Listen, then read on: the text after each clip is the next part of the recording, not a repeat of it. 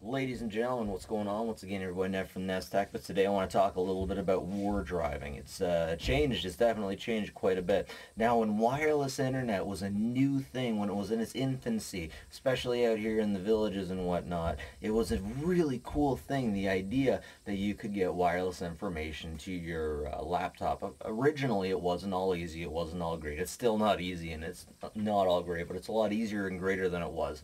I used to walk around the town with a PSP to figure out who had what kind of encryption and who had what kind of network. What was I going to do if I ever found something I could break into, or if I could get free Wi-Fi? Probably not a whole lot of anything, but the idea was so cool. The idea of wireless networks and their emergence. So I started using Wififofum. I'm sure a lot of people who have been on the hacker scene know exactly what that is. The problem was nobody ever updated it. Nobody ever updated the information within it. I had found out that one of my friends was on the database because they had free and open internet without a password, and this is because they didn't want to put a password on it.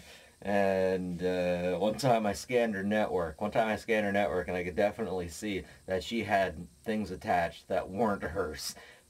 Anyways, I digress. War driving. A lot of time has changed. A lot of time has gone by. Is it still viable? I took a look, and it is. Wiggle.net is a great place for war driving information. Once again, what are you going to do when you find these open access points? Nobody really knows. Nobody really knows. But that's what's going on, ladies and gentlemen. I want to take a look now and see what we can do with Wiggle.net. Join me, if you will. Is alive and well at Wiggle.net. This is information from various people, millions of people, well, maybe not millions, maybe just thousands of people with Wiggle.net app on their phone as they're going around on adventures. And you can see every one of these little purple dots is an access point. Not necessarily an open access point, but an access point. And if we click on it, I guess we got to get real freaking close before we can click on it. Barn, an access point called Barn. Vicky Encore. Just one little dot. Just one little dot in a collection of many. So you can come over here and filter by possible free net and hit filter, and it'll show you all of the free networks in your area. Well, in any area, I guess. What do we got here?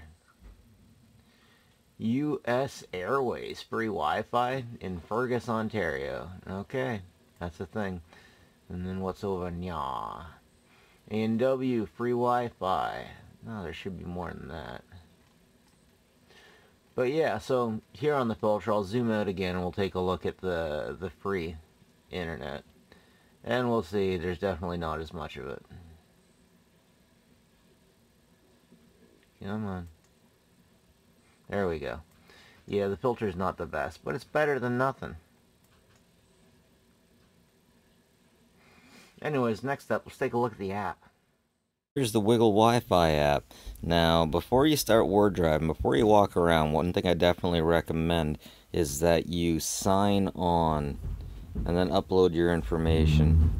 Because what I did is I put this thing up about 2 days ago, and I had a little walk around, and now it says all of the networks are currently exactly where I am right now. So what I did is I took a walk down here, over and up, and originally when I got it, all of these things stayed where they were supposed to, but then I waited a day or two, and I didn't upload them, and now it's basically saying they're all next to me, which they're not.